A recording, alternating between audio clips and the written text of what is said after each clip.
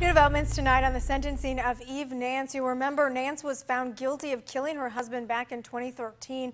Today, a Fond du Lac County judge sentenced her to life in prison for the murder and hiding her husband's body. NBC 26's Eric Kress is live in the Green Bay newsroom with more details from the sentencing. Eric? Today, prosecutors asked for no possibility of parole ever for Nance. They argued the crime was no accident and Timothy Nance was executed in cold blood. But today, some friends and family think Eve Nance was given a sentence with the hope for a future. At the Fond du Lac courthouse, Eve Nance had a lot of support in her corner today. I mean, I feel she should have been punished for what she did. I don't feel in any means that it was okay.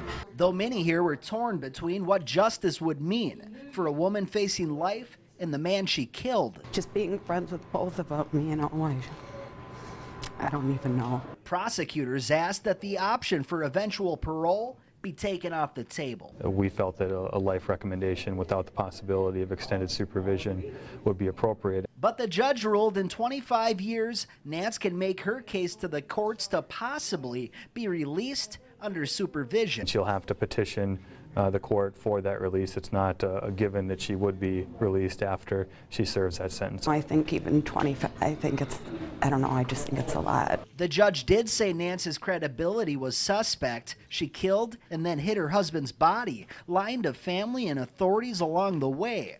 But her previous criminal record was clean. You know, multiple years of going through things that sometimes maybe a person just snaps. The judge also said this could have been the ultimate result of a life of both physical and mental abuse for the couple.